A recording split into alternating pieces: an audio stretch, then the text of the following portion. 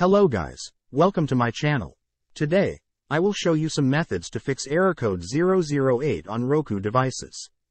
So, firstly we need try restart the Roku device. To do this, please, unplug the Roku.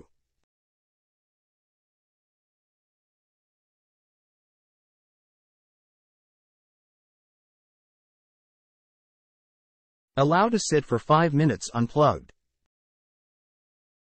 Re-plug in the Roku device, and allow it to completely boot up.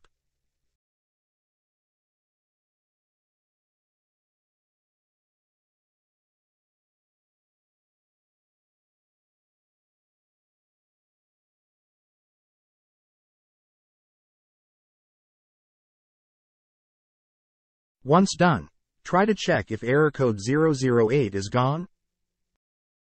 If you are still unable to update software, then factory reset the Roku device. To do this, just press and hold the reset button on the Roku device for about 15 seconds.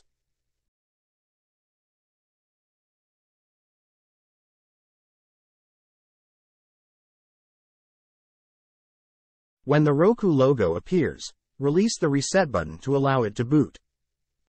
Once done, you should be able to update the software for your Roku device without any problems.